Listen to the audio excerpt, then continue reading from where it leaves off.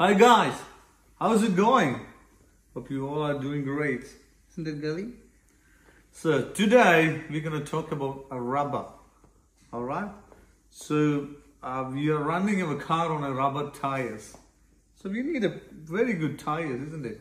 We have a lot of brands like Bridgestone, Yokohama, a lot of very good tire brands. But we're never thinking about where is it coming from? The rubber. I'm talking about the rubber. So actually this one is a long process, right? So it's starting from extracting the latex from the rubber plant and making the sheet, all right? So this video is going to talk about the entire history of rubber from the beginning to the end. നമ്മൾ rubber വെട്ട ആരംഭിക്കുകയാണ്. ആദ്യമായിട്ട് നമ്മൾ മരത്തിന്റെ വട്ടയിലെ ഒട്ടുപാല് അല്ലെങ്കിൽ നമ്മൾ വള്ളിപ്പാൽ എന്നൊക്കെ പറയും. വള്ളിപ്പാല് പൊളിച്ചെടുക്കുകയാണ്. റബ്ബറിന്റെ വട്ട എന്ന് പറഞ്ഞാൽ നമ്മൾ വെട്ടുന്ന ഭാഗമാണ് ഒരു ദിവസം ഒരു സീസണിൽ. വെട്ടുമ്പോൾ നമ്മൾ പ്രത്യേകം ശ്രദ്ധിക്കേണ്ട കാര്യം നമ്മൾ തൊലിയുടെ അതുപോലെ തന്നെ മരത്തിന്റെ തടിയുടെ ഇടയ്ക്ക് ഒരു ഭാഗമുണ്ട്, പാല് കിട്ടുന്ന ഭാഗമുണ്ട്. അത് നമ്മൾ തടിയെ കൊള്ളാതെ തന്നെ നമ്മൾ വെട്ടിയെടുക്കണം. ഈ നമുക്ക് ഇപ്പൊ കാണാം, ഇപ്പൊ ഒരു പാല് വന്ന ഒരു ഭാഗം നമുക്ക് ക്ലിയർ ആയിട്ട് കാണാം. ഇതിലൂടെ പാല് ഒഴുകി ഒഴുകി ഇങ്ങനെ താഴോട്ട് പോകുന്നുള്ളൂ. തടിയെ കൊള്ളാതിരിക്കാന്നാണ് നാം ശ്രദ്ധിക്കാനുള്ളത്. ഈ മരത്തിന്റെ വെട്ട് കഴിഞ്ഞപ്പോ നമുക്ക് നോക്കിയാൽ കാണാം പാല് നന്നായിട്ട് ചാടുന്നുണ്ട്. ഒരു 2 മണിക്കൂർ കഴിയുമ്പോഴത്തേനും ഈ പാല് വീഴ്ച നിൽക്കും. ആ സമയത്ത് നമുക്ക് പാലെടുക്കാം.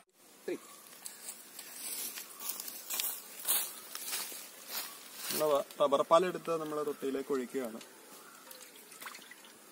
2 സൈഡും ഇങ്ങനെ നമ്മൾ 2 പ്രാവശ്യം കാണിച്ച ചിരട്ടയിലെ പാല് മുഴുവൻ ഇങ്ങനെ തൊട്ടിയിലേക്ക് കിട്ടിക്കോളും. നന്നായിട്ട് ഒഴിച്ച് ഈ സമയത്ത് പൊതുവെ പാല് കുറവാണ്. പക്ഷെ നമ്മുടെ ഈ കാലാവസ്ഥയിൽ 1-2 മഴ കിട്ടിയ കാരണം പിന്നെ കുഴപ്പമില്ലാതെ പാല് കിട്ടണമെന്നുള്ളൂ.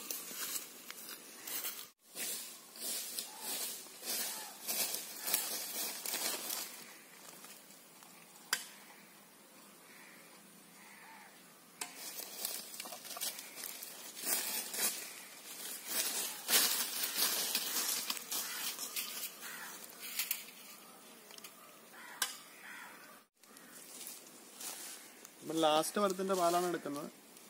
പാലെടുത്ത് തീർന്നു. നമുക്ക് അതിന് ഉറ ഒഴിക്കാനായിട്ട് മുകളിലോട്ട് ഒഴിക്കാം.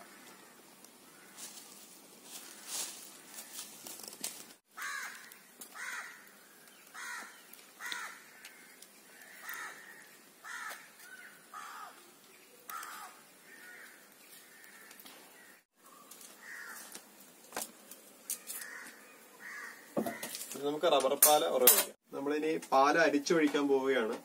2 ലിറ്റർ പാലിന് 1.5 ലിറ്റർ വെള്ളമാണ്. ഇത് ഓരോ കപ്പും 1/2 ലിറ്റർ വീതമുണ്ട്. നമ്മള് 4 കപ്പ് വെള്ളം ഏകദേശം ഒഴിക്കുന്നു. അരിച്ചൊഴിച്ചില്ലെങ്കിൽ പാലിലുള്ള ഈ മരത്തേന്നുള്ള അവശിഷ്ടങ്ങളൊക്കെ ഇരിക്കും. അപ്പൊ നമ്മൾ അരിച്ച് ഒഴിക്കുകയാണ്. ഒരു കപ്പും കൂടെ 4 കപ്പാവും.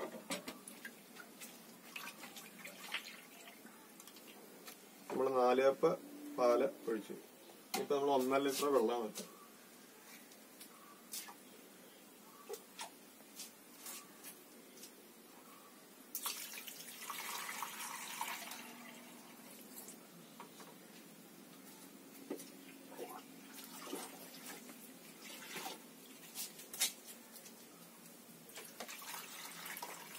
ഇത്ര ആകുമ്പോഴത്തേക്ക് നമുക്ക് ഏകദേശം ഒരു 1 കിലോയോളമുള്ള ഷീറ്റ് നമുക്ക് കിട്ടും. നമുക്കിനി ആസിഡ് ഒഴിക്കാം. ഡയലൂട്ട് ചെയ്ത ഫോർമിക് ആസിഡ് ഈ ചെറിയ പാത്രത്തിന് നമ്മൾ 1 പാത്രം ഒഴിക്കും.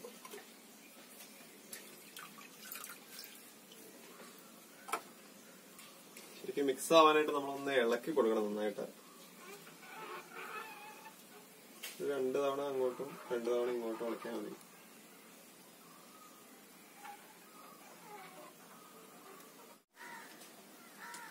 നമ്മൾ സീറ്റ് സെറ്റ് ആവാനായിട്ട് ഒക്കെയാണ്. ഏകദേശം ഒരു 3-4 മണിക്കൂറോളം വേണ്ടി വരും. നമ്മളെല്ലാം ഒരാഴ്ച കഴിഞ്ഞു.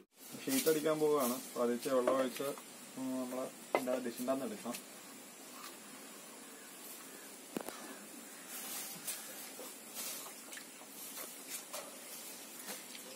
സൈഡൊക്കെ ഒന്ന് ഷേപ്പാക്കി എടുക്കാൻ വേണ്ടി നമ്മളിനി ആദ്യമായിട്ട് മെഷീൻ്റെ വീട്ടിലേക്കാണ് വെക്കുന്നത്.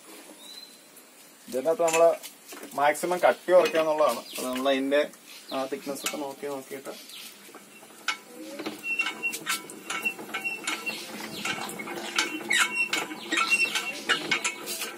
നമ്മൾ ആദ്യം ഇപ്പോഴത്തെ കനം കുറഞ്ഞിട്ടുണ്ട്. നമ്മൾ ഇച്ചിരൂടെ കനം കുറയ്ക്കാനായിട്ട് വീണ്ടും മെഷീനിലേക്ക് ഇടണം.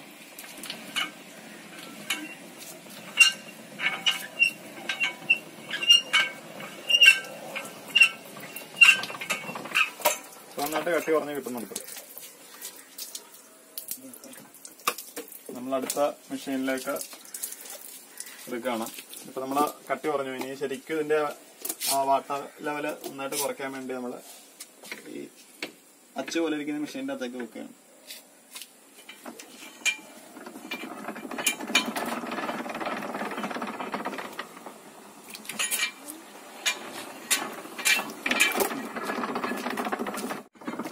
നമ്മളിപ്പോ അച്ചിന് വെക്കാൻ പോകുന്നുണ്ട്.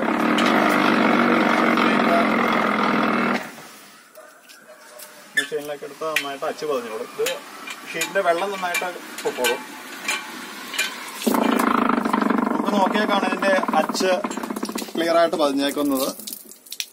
ഇത് മാക്സിമം വെള്ളം കുറയ്ക്കുക എന്നുള്ളതാണ് എന്റെ ലക്ഷ്യം. നമ്മളിത് നേരെ എടുത്ത് അഴയിലേക്ക് ഇടുകയാണ്. നമ്മളെ ഷീറ്റ് എല്ലാം ആദ്യം പറഞ്ഞ പോലെ അടിച്ചിട്ടിട്ടുണ്ട്. ഇത് 2 ദിവസത്തേന് നമ്മൾ വെയിലത്തിടുകയാണ്. നന്നായിട്ട് അതിന്റെ വെള്ളം പോയി ഉണങ്ങി കിട്ടും. അതിനുശേഷം 2 ദിവസം കഴിഞ്ഞ് പുകപ്പുരയിലേക്ക് എടുത്തിട്ടാൽ മതി. നന്നായിട്ട് പുക പിടിച്ച് കിട്ടിക്കോളും. അതിന് നമുക്ക് ആവശ്യമുള്ളപ്പോൾ നമുക്ക് എടുത്ത് വിൽക്കാതെ. അപ്പൊ ഇത്രയും ചെയ്ത് കഴിയുമ്പോഴാണ് നമ്മുടെ ഒരു ദിവസത്തെ പരിപാടി തീരുന്നത്. രാവിലെ തൊട്ട് തുടങ്ങിയാല് വൈകുന്നേരം ആവും ഷീറ്റ് അടിച്ച് കിട്ടി വരുമ്പോ. എന്നിട്ട് നമുക്ക് കിട്ടുന്ന വരുമാനം എത്രയാന്ന് നോക്കിയാൽ കാണാം. തുച്ഛമായിട്ടുള്ള വിലയാണ് ഇതിന് കിട്ടുന്നത്. ഒരു 5-8 വർഷങ്ങൾക്ക് മുമ്പ് അത്യാവശ്യം നല്ല വില ഉണ്ടായിരുന്നു.